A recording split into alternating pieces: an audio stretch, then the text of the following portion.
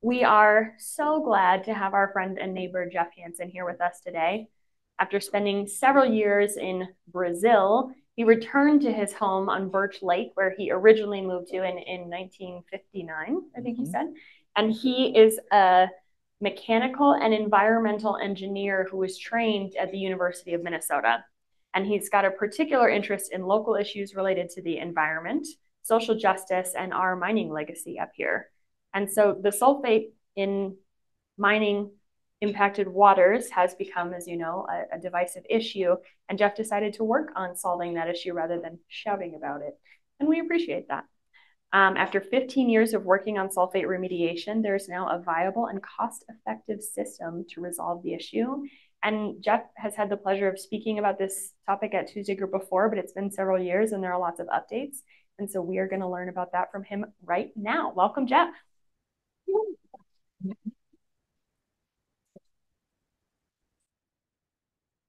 Very good. Thank you, Lacey, and welcome. Good to see you all here. I'm going to grab this from my other hand because Lacey tells me I need to talk right into it. So just get it out of there first. Okay. Um, First off, as she said, my name is Jeff Hanson. Yep, I'm from close to here.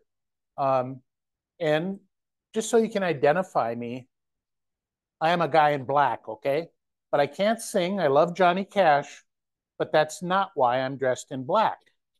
The reason I'm dressed in black is because, and remember this for later, there's going to be a quiz. I make black stuff. So then it doesn't show up as much as if I wore a white shirt. But anyway, we're going to start out talking a little bit about sulfate first. You had lots of time to read this list, so I'm not going to read it to you on that. So you know what the standards are, the wild rice standard, all this methylation of sequestered mercury, etc. But I'm going to jump back 5 years now to, oh, help me, Lacey. There's a song about that, isn't there? No, no. I'll leave. Yeah, and they help me around. Yeah, okay. That's what's that? There we go. Okay, very good. Okay, I'm going to refer back just for starters to put things into perspective. The 2018 Tribal Wild Rice Task Force report. Back in 2018, I'm sure everybody remembers that there was the governor's wild rice task force. They did a report too, but it didn't have very good visuals. So I like this one that was done by the tribes, kind of like the dissenting opinions. And just as a reference on that, you see the big blue section? Whoops. That's the number of places where sulfate levels are low. The little one up on the top there, this 2% wedge, is where it's really high sulfate. Just to say, this is all based on DNR and MPCA data compiled by the tribes.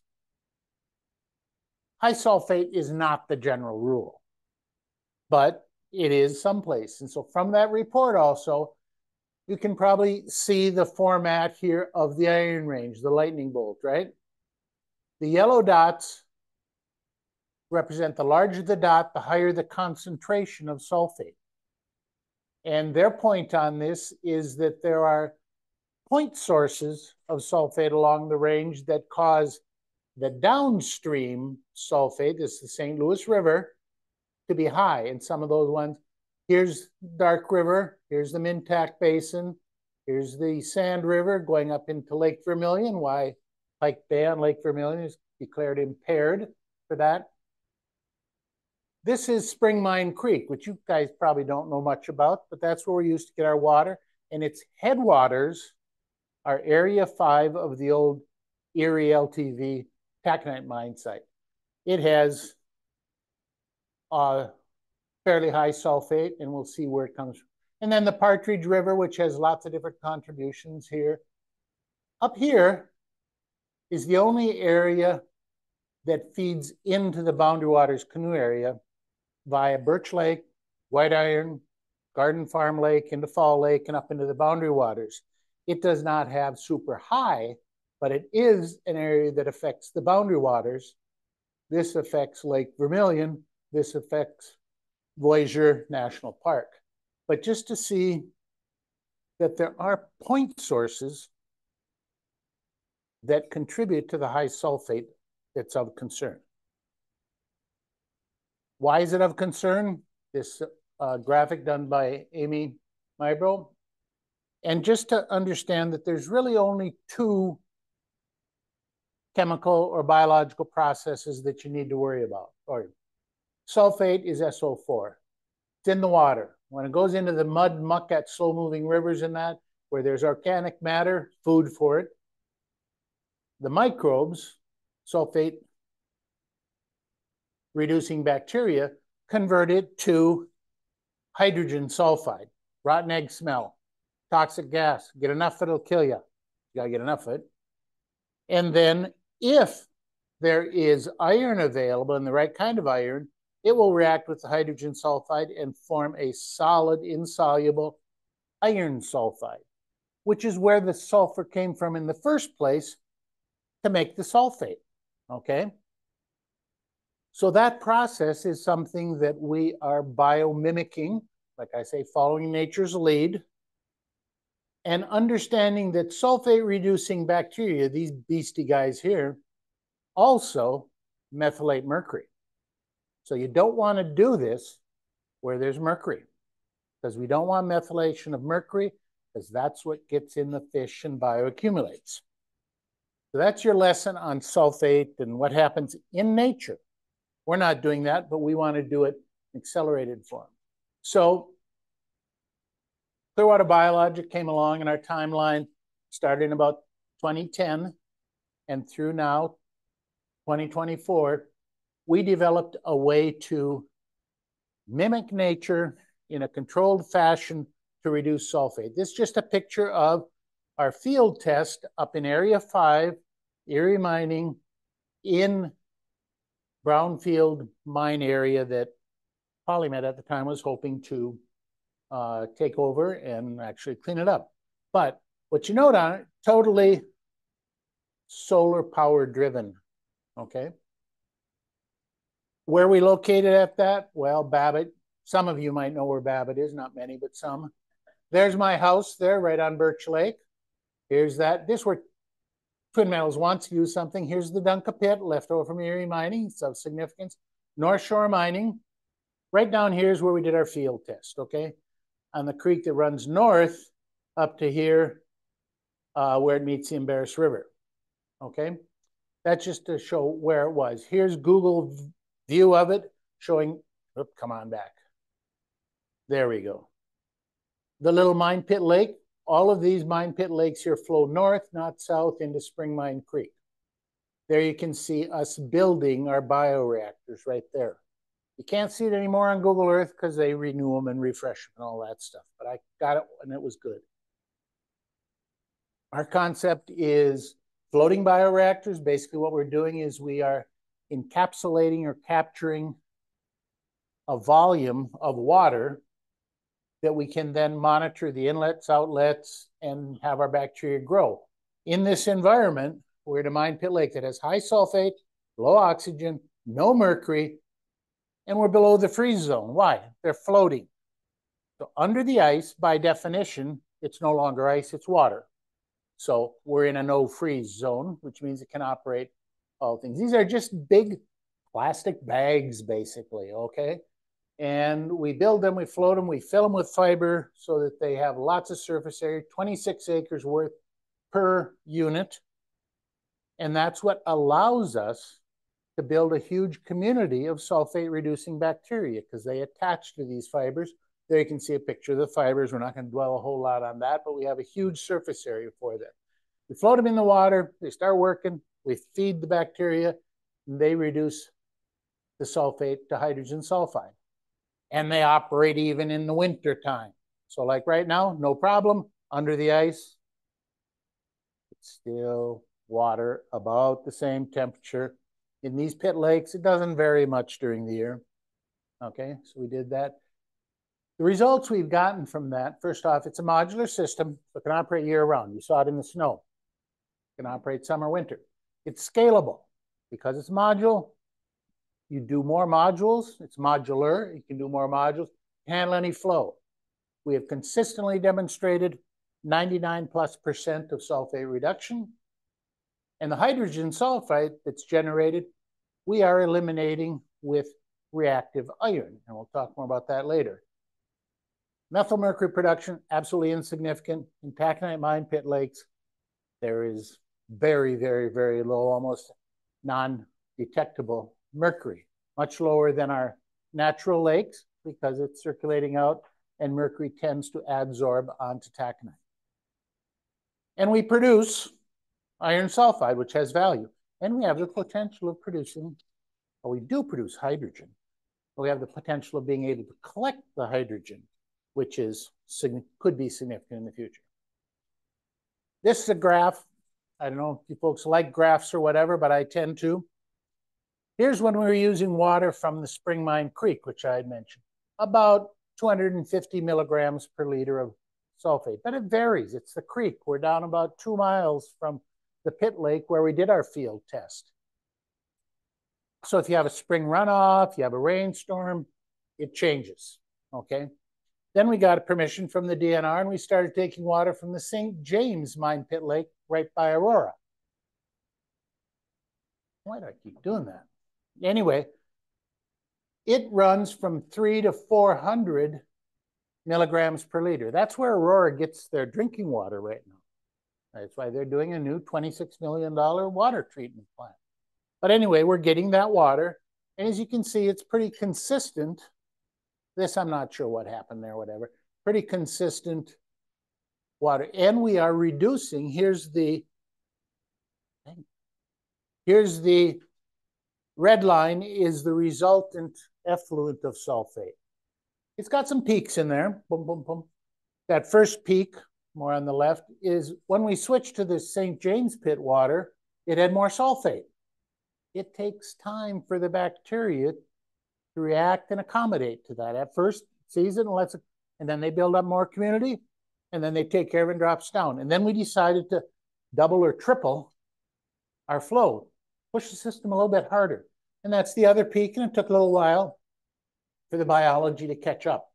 So you see it catches up, and then we're taking out essentially all of the sulfate consistently, okay? These are based on actual test results, okay? That's a picture of the test setup in my basement over by Birch Lake, okay? And for all of you here, if you want to come see it sometime, just get in contact with me and you're welcome to come and see it and what we're really doing every day. We do testing 2 times a week. So on this, these first 2 columns are our bioreactors. There are 2 of them to simulate the depth of the bioreactor in the field, which is about 10 feet deep down into the water, okay? And then here's we got a pump that feeds the food to it, the nutrient pump, goes in the bottom here, up there, overflows down to the bottom of that one, up here, and then on. And then the new part of the system is how we take care of the hydrogen sulfide. The water coming off of those bioreactors, if I stuck it under your nose, you'd go, ew, because it smells like rotten eggs. And you don't want to be breathing it. Just to do the biological reduction of sulfate, hydrogen sulfide, is not a good end game. You now have to do something with the hydrogen sulfide. And that's where we've been working these past few years, couple of years. So you remember that first diagram and say, if there is iron in the right form available, it will react with the hydrogen sulfide and become insoluble as iron sulfide. And then it's no longer doing the bad things. So we're on the iron range. Here in Ely, we used to have hematite. Don't have much anymore. So we went to taconite pellets. Taconite are iron, right? But do taconite pellets work for that? No, they don't, because they are iron oxide. Iron already very firmly bonded to oxygen. Therefore, not very reactive. Yeah, they rust, but they take a long time. We need something fast, right? So what about DRI pellets? And I'm just going to pass around here, if you don't mind. Those are DRI pellets, and these are another form of DRI. And the question then was, would they serve the purpose? DRI, direct reduced iron, okay? What is it? They look like that, what's in the jar there, okay? They're not going to bite or anything, but they are reactive. Why? They've had the oxygen stripped off of them. That's called the reduction process, removing the oxygen, okay? And that's what we need to do with our taconite pellets here because it's a value added. Because now those pellets can go into an electric arc furnace and make steel without carbon dioxide pollution, okay? The pellets are made a couple different places in the US. The briquettes are made a couple different places. Briquettes primarily are made by Cleveland Cliffs at their facility in Toledo, Ohio. From Minnesota, taconite pellets, okay? So you say, can they do it? Because DRI, direct reduced iron, is now 97% metallic iron, not 63, 64, 65%. Reduced no oxygen, meaning it wants to react with something. Hydrogen sulfide will react with DRI very readily, either with the individual ions of iron or adsorption onto its surface, okay? And the other interesting thing about DRI is it's electrically conductive. Taconite pellets are not. We tried to use taconite pellets in the past. Kind of work if you got years and years and years to do a couple gallons. They're not very reactive. DRI is. So we first made a column of just DRI pellets to try the adsorptive capacity of them. What will they do just letting that hydrogen sulfide stick on their surface? They will do it. And they're nice and round, water flows through them easily, bum, bum, bum, easy. So we did that, and here's the result we got. Okay, here's the hydrogen sulfide. Here's the result after going just through that passive bed. It worked really good at the beginning, didn't it? But it's only got so much surface area, right? And it gets used up, getting saturated there. It'll work, but it gets saturated. That means you need a lot of iron to do it. But it can be done. So then we said, oh, let's take these DRI pellets and make electrodes out of it. Okay.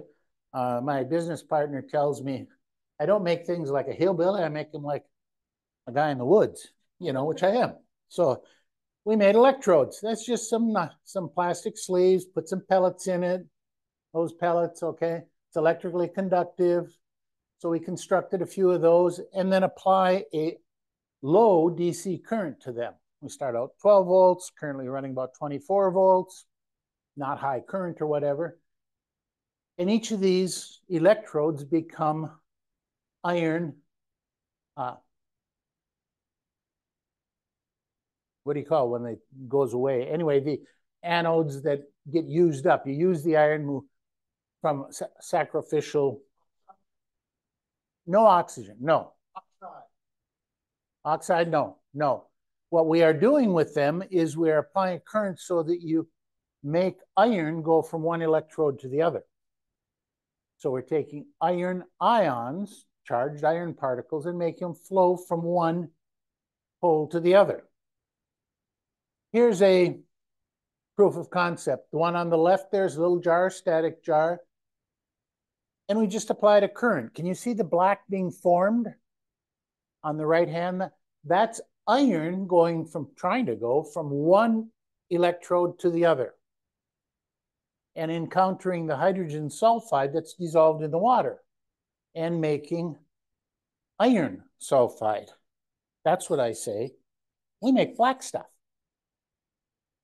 Pass that around. And so we were doing this to say, yes, it does react, but also to say it goes down. It doesn't flow up. It's heavier than the water. The one on the right there, you see it forming and going down. That's actually got water flowing through it with 71 milligrams per liter of sulfide. It started out 278 of sulfate. Through this, we got to less than 1 milligram per liter of sulfate and sulfide. That was just a kind of a proof of concept. Now, in the last 9 months, how's that been going? Well, here's the period we were using Spring Mine Creek water, and then we changed to the lake. So our biology varied a little bit, but we've gotten over 99% sulfide removal consistently. Now, this is hydrogen sulfide that we produce from the sulfate, but you got to get rid of it, right? And we are able to do it and make the iron sulfide, which is a solid. And we want to be able to pump it out. So this is a collection, a jar similar to the one passing around. And we just stir it up a little bit, and you can see how it's loose. It's relatively small particles. They've been flocculated. They've settled out. And then you watch these, and they settle down pretty quickly. What does that mean? It's pumpable. It's a recoverable slurry. We can take it out of the system. Why is that important? Every one of those iron are attached to sulfur. So we're removing the sulfur from the system. Why do we want to remove it? First off, we want that material. It's got value. Second, you can't recreate the sulfate then if you've removed the sulfur. So the whole idea is do it and remove it from the system. Don't leave it there, otherwise it will reoxidize back into sulfate. How does it look starting? How does it look at the end? That's St. James pit water. Looks pretty good, doesn't it? Got about 350 milligrams per liter of sulfate, and it doesn't taste very good. And you probably have to go to the bathroom real quick. But anyway, here's after reducing the sulfate to hydrogen sulfide. Still pretty clear, right? But it stinks to high heaven. Okay. And then after doing, back up. After doing the iron treatment, you can see it's a little bit tinged dark. It's got a little bit of suspended iron in it yet, but they can come out different ways. But that has very, very low sulfate, very, very low sulfide. We've cleaned up those two things. So what's a summary of kind of what we've done so far? Proven consistent 99+% sulfate reduction. Okay, I think we're taking care of the sulfate. Biologically, okay. And then we do reactive iron treatment. Two forms, absorption onto the DRI pellets with a passive system or with the electrode system. And this is the basic formula on it. Okay, H2S minus. Why do I say H2S minus, not HS minus and not H2S? Our waters tend to be very alkaline. They are not acidic. This St. James pit runs about 8.5 pH. It is not acidic. Therefore, we don't have a lot of H's in there. Therefore, it makes HS minus, which we like because it doesn't gas off so much. But when you add it to iron, you get iron sulfide. But what happens to the H in there? It becomes hydrogen gas. You know, electrolyzers that take water molecules and break them into hydrogen and oxygen, they're breaking apart hydrogen and oxygen. Here we're breaking apart sulfur and hydrogen. Similar process. Actually, it's a lot easier to do. Takes less energy because it's not so solidly bonded as water is. And then we collect the iron sulfide and the sulfidized DRI. What's sulfidized DRI? It's the DRI pellets coated with the hydrogen sulfide. It's been sulfidized. Both of those are usable products for groundwater remediation work to take out things like chlorinated solvents and other things that contaminate our groundwater. And in the future, hydrogen. We're not mucking around with the hydrogen right now. That's a little bit over my pay grade. But we do generate hydrogen. You can see it bubbling off. So Iron sulfide is usable for groundwater remediation. Some other things too, like cleaning up mercury and coal-fired power plants. Or we're going to do away with coal-fired power plants anyway, but it is used for that. And under the Inflation Reduction Act, if we make hydrogen and power it with renewable energy, like solar panels or wind, there's a $3 a kilo subsidy for green hydrogen. We're not counting on that to pay for this system, okay? But it's there, kind of a card in the pocket. So our system is 3 stages. The first one, biological reduction of sulfate to hydrogen sulfide to iron sulfide with reactive iron, followed by settling out and removal of the iron sulfide. So the iron sulfide goes down, pump it off as a slurry, a usable product, and then the clear water with no sulfate in it goes off. So what are our results so far? We can reduce sulfate to a low level, easily below 10 milligrams per liter. You can get it down even lower if you want to, but it has low capital costs. I don't know about any of you, but our bioreactors did not look very high tech. They're not polished stainless steel. They're big plastic bags, okay? It's not high capital costs. It is scalable, and because it's modular, you can start with a few, prove it out. Yeah, this is doing just perfect, and then you can scale it up to 100 gallons a minute, to 1,000 gallons a minute, to 6,000, to 10,000 gallons a minute. Yes, that's possible. For the biological stage, what do we add? Food for the bacteria. It's based on some different forms of alcohols. It's totally biodegradable, and we try to measure it in so that it gets totally consumed by the bacteria. We don't want it going downstream, nor do we want to waste it. The DRI, sulfide treatment, well, it's made with DRI. DRI is something that the steel companies do already make. Cleveland-Cliffs does.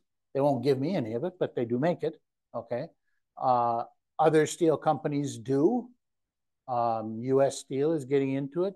For you that are following the U.S., Nippon Steel, purchase or not, whatever, Nippon Steel knows very well how to make DRI. And that's something we need on the Iron Range. So we'd like to use a local product for it. Whoops. Supposed to go forward.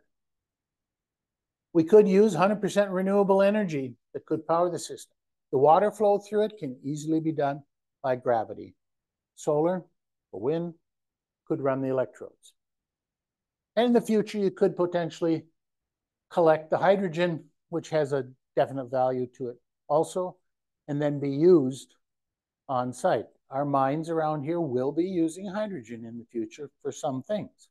Maybe to make DRI. Maybe to run their mine haul trucks. I'm not sure, but it will be used.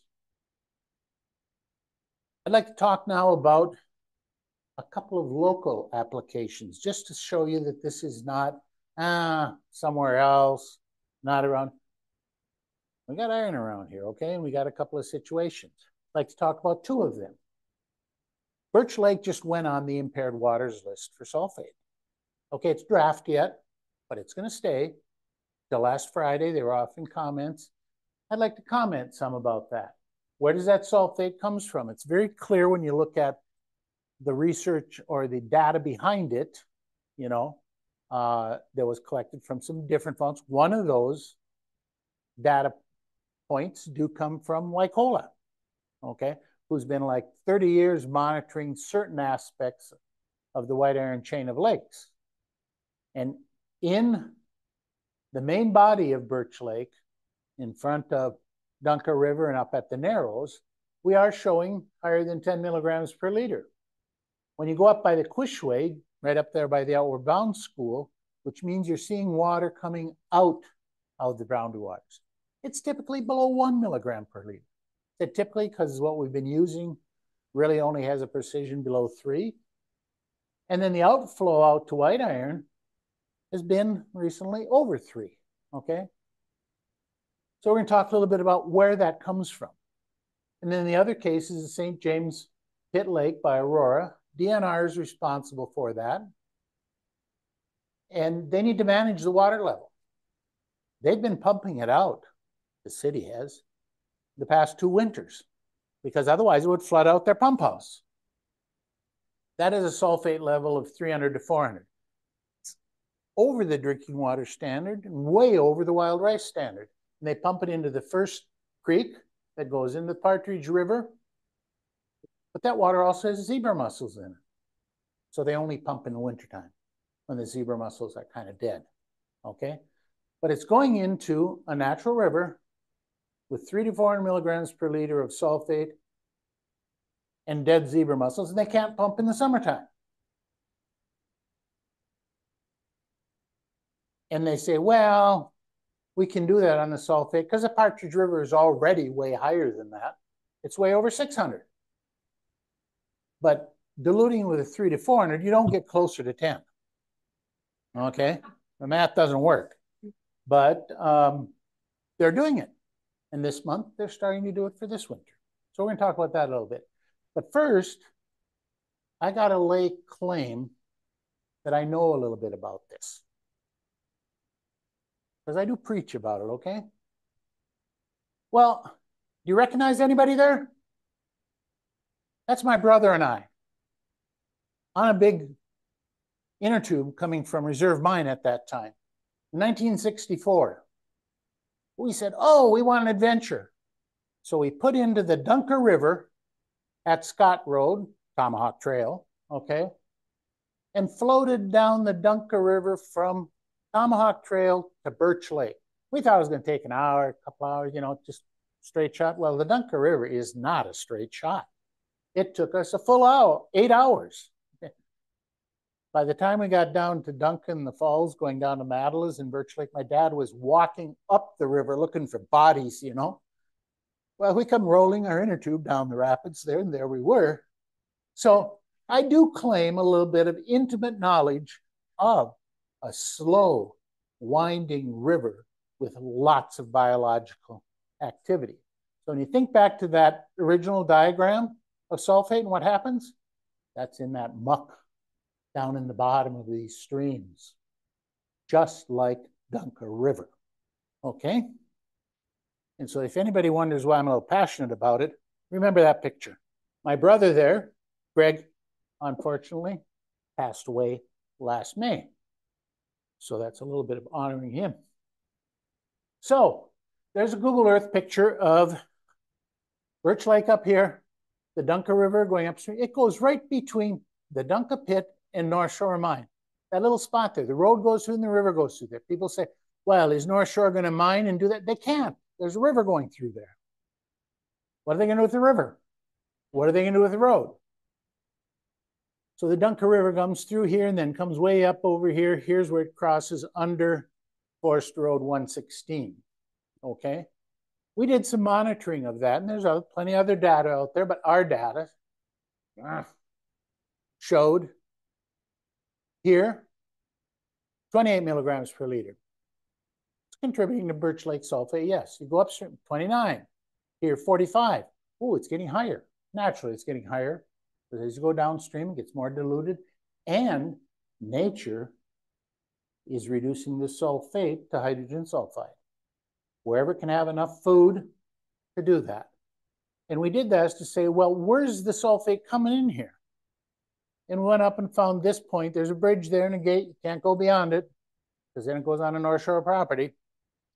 But right there, what's the sulfate? 0. It's coming in between there and there. What's here? North Shore Mine, Peter Mitchell Pit. Here's a more detailed look at that. Up here's where it was the 45. Down here's where it's a 0. Here's the confluence of the Dunker with Langley Creek. This creek here, see that curvy and windy? Where's it go? It goes right up besides North Shore.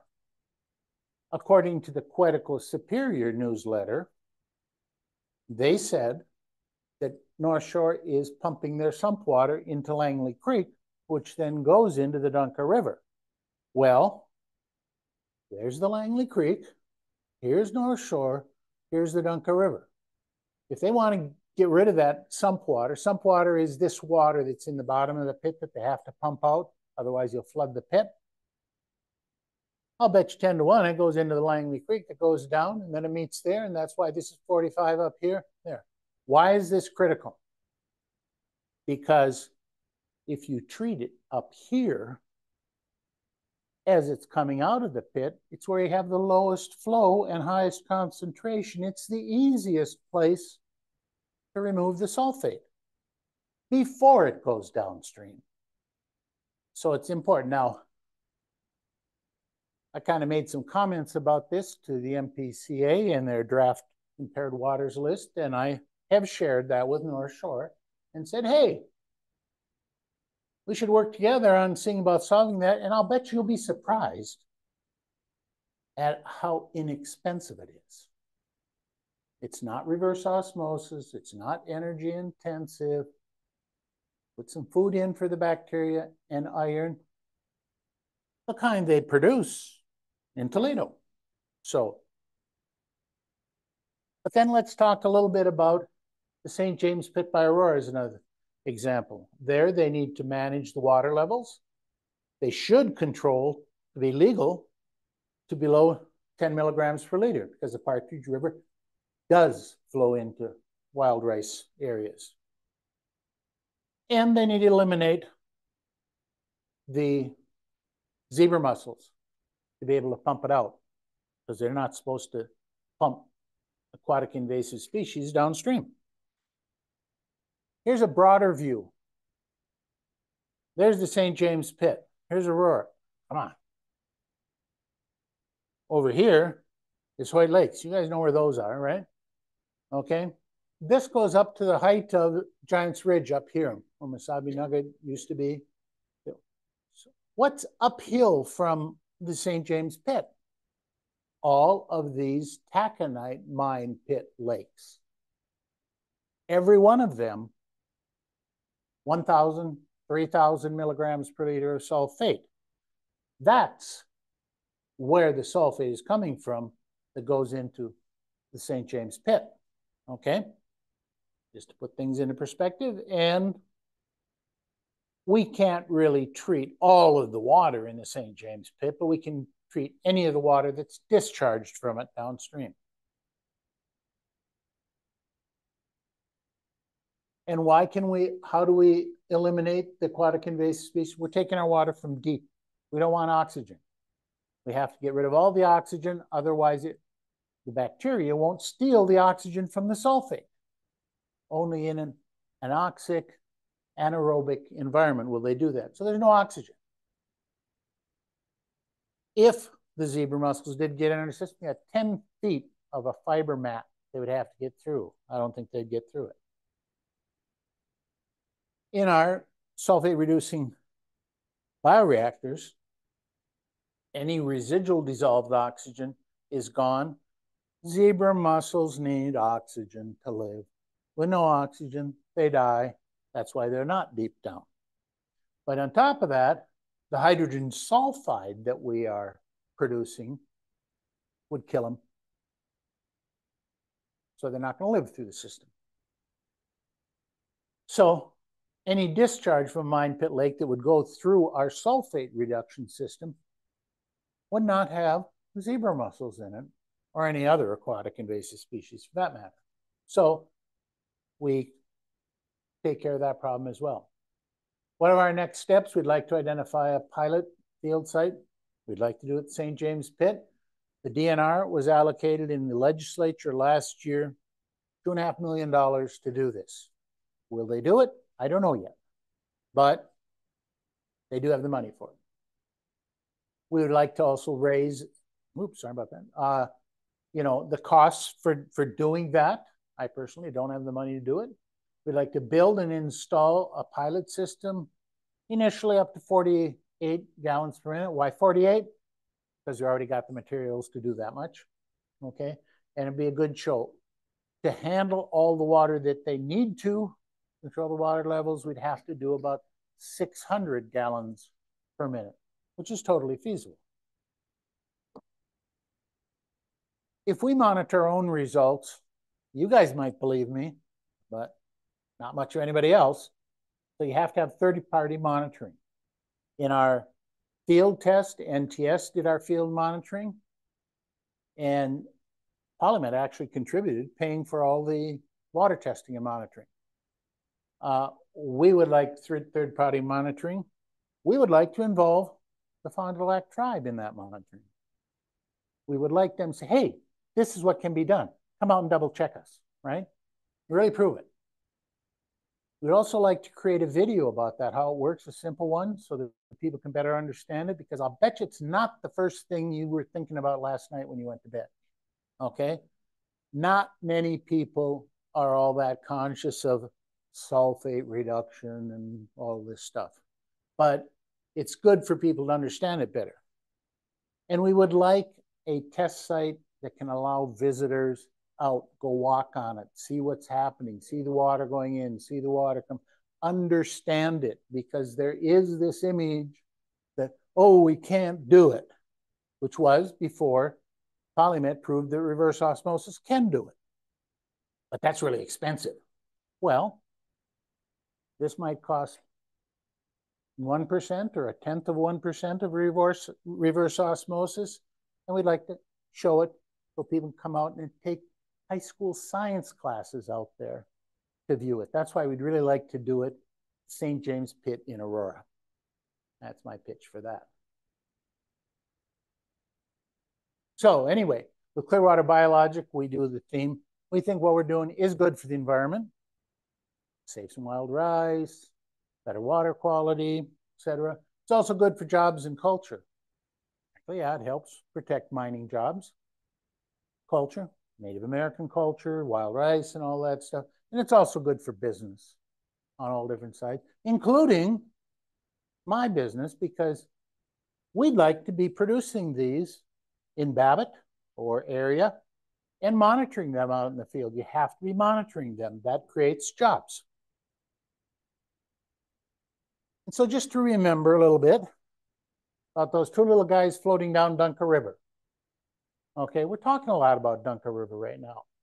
So I think I got some pretty intimate knowledge of it. In 1964 happens to be when the Clean Water Act came into existence. It was a bit of a watershed year for a lot of good things happening back then, including my trip down the Dunker River. So contact information, and that's it. Any questions? I can back up to anything you want. I went fast through that. What was the fiber layer?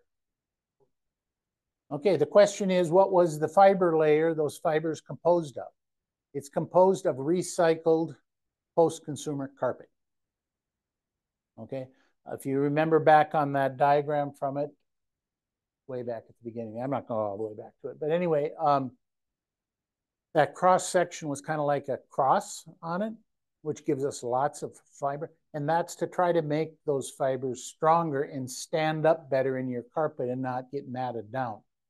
Okay, so that's where it comes from. So it's a low-cost source. You could use virgin new fiber if you wanted to. It just cost a bit more.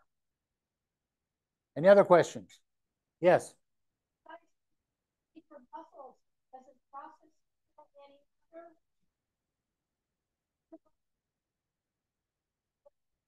Okay, the question is, besides zebra mussels, would the process also kill other animals, insects, etc.?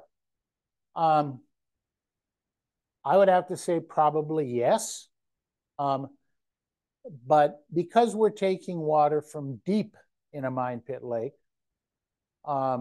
generally below 30 feet, we're doing that to avoid oxygen.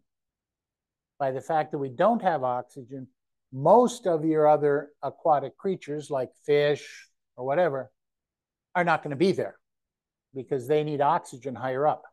Now, if they did come into our system, yes, they would die, okay?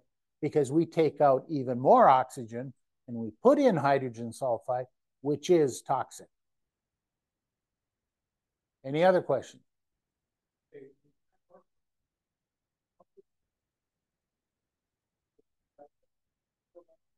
No, it's not.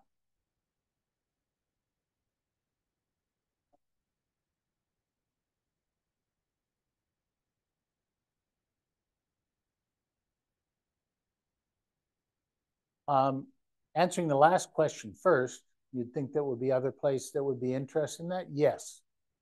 Aurora is an example. They are concerned about their wastewater treatment plant because the water coming out of that has more than 3 milligrams per liter of sulfate. So they've been running tests about what can be done about that. I've not participated in those tests on the wastewater. My position is, where's it coming from? People don't contribute that much sulfate to a system. They contribute a little bit. It's coming from the St. James pit where they get their water from.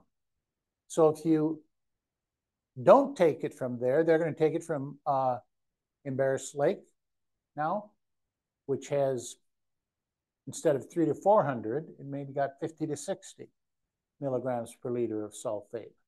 So that is going to reduce it for them. But I think in any place where you get your water, if you're getting it from a source that has high sulfate, you're going to have sulfate in your wastewater treatment. And my position is it's a heck of a lot easier to get the sulfate upstream from those mine pit lakes than after it's wastewater coming out of a city. Okay. But yes, they are concerned.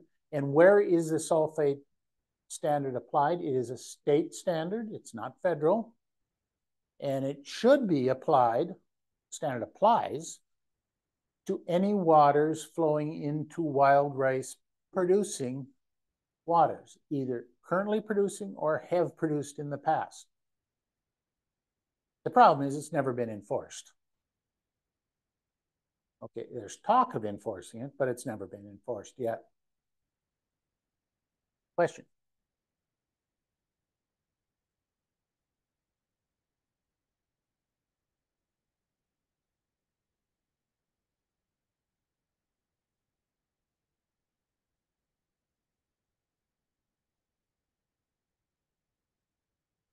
Well, when Erie Mining or LTV closed down in 2001, the state of Minnesota sued them.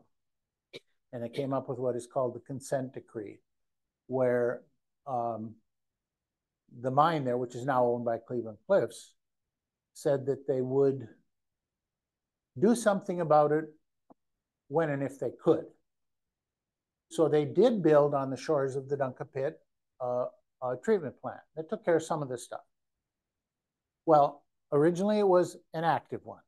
And then they had to shut that down for maintenance, and they built a passive wetland one that actually did better than the active one. So they never restarted the active one. They have a series of levees that the water goes through, and it does reduce some of the dissolved metals, and it does take out some of the sulfate, but nowhere near meeting any standards on either one of them. Okay. And it's frankly there, it's not the DNR, it's the MPCA that sets those rules, and who monitors and controls it is Cleveland Cliffs.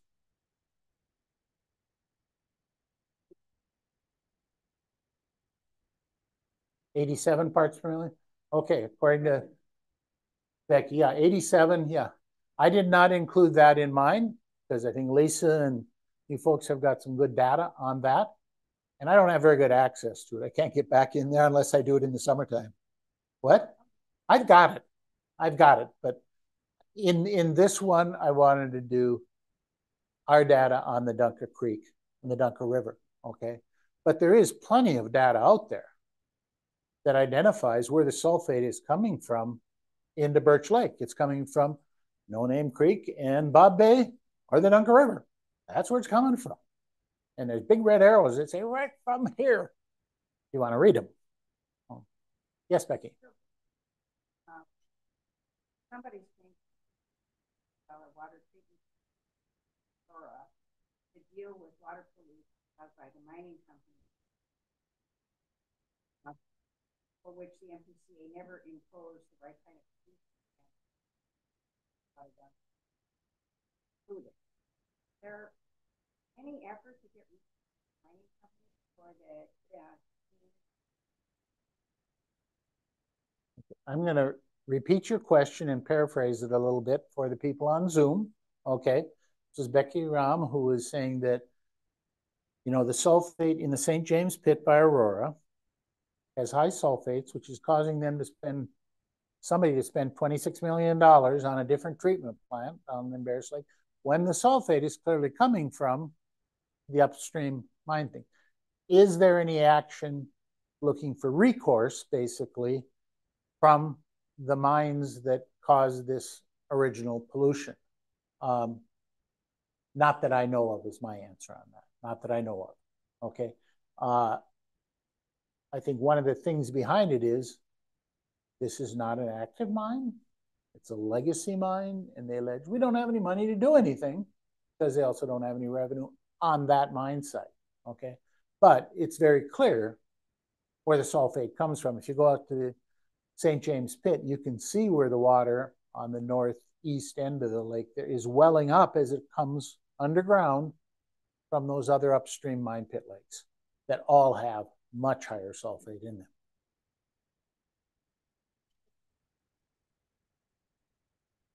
them. Yes, to the degree it would keep accumulating until it comes to equilibrium with whatever is upstream from it.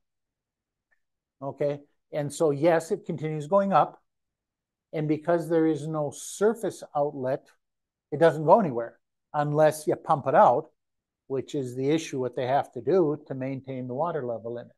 Just of interest, the pit lake immediately above the St. James pit is one where they had to remove a lot of Duluth complex overburden that's stockpiled, much like the Dunca pit, on the shores of it.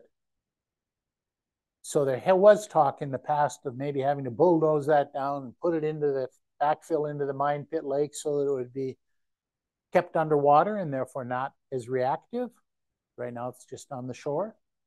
So there's been a lot of analysis. I have not participated in that, but I've heard about some of it. But no, they've not been held accountable for it.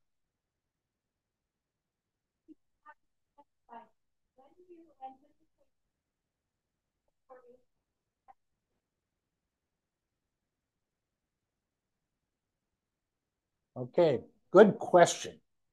The question was, we've been doing this pilot testing, this lab testing, the bench scale testing, the field test some years ago. But when do we expect to go to real production, should we say, in the field with a real live system, right? Well, I hope this summer. But I don't decide on that alone. No, it's not dependent on financing.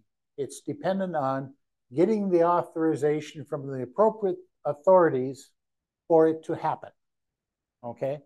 From the mining companies, you get pushbacks. Yeah, you know, we don't really need it yet. Nobody's making us do it. On the St. James pit by Aurora, is it the city responsible or is the DNR responsible? But it's the MPCA that sets the standard and enforce it. Who's responsible? Who can authorize it? What I did get so far is an authorization from the DNR to use water from the St. James pit because it does have zebra mussels in it. It's an infested lake. You cannot legally transport that water anywhere because you run the risk of contaminating other water bodies. I got to transport it to my lab. Okay, and we're going to go out and get some water this evening. Okay, but we do not have the authorization to do a project anywhere yet. So you first need the authorization to do it. Get that, and whoever's giving you that might have some funds for it, and you can do it. In the case of DNR, last year they said they didn't have the money for it. Well, the legislature allocated $2.5 million for the St. James pit. So they can't say, don't have the money. And Friday this week, there'll be a DNR roundtable in Bloomington. Signed up for it, going to be there. Okay, I was a little disappointed that on the program, they really don't talk about much of anything except moose in northern Minnesota, right? And they do not talk about these topics. Well, I'm hoping some of the key people from DNR will be there and they will be questioned about.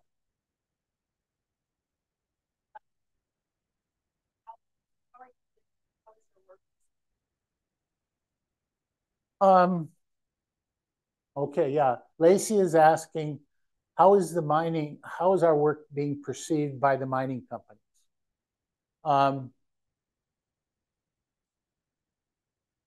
Historically, not very well. Okay. I have gotten the comment before from a particular mining company that says, yes, maybe someday, but it's much cheaper to do nothing. And they decided to hire their lawyers instead and fight it all the way up to the Minnesota Supreme Court. Okay. Because it was written into their permit back in 2018. They didn't like that. And so basically what I'm saying is there is a way. I unfortunately used a word they didn't like one time. I said it was affordable. And they said that I don't know what affordable is for them. And I said, well, it's, less than 10% of what reverse osmosis said. Still costs something. It's cheaper to do nothing. So other people say I'm trying to enable the mining companies. Well, I think we ought to solve the problem instead of just arguing about it. Like Lacey said at the beginning, I'm not one to be shouting about this stuff. Let's work on it. Let's solve the darn problem, because taconite mining and iron mining, we do have today. You can go out and test the water in every one of these mine pit lakes and tailings basins. You know what it is, and there are ways to deal with it.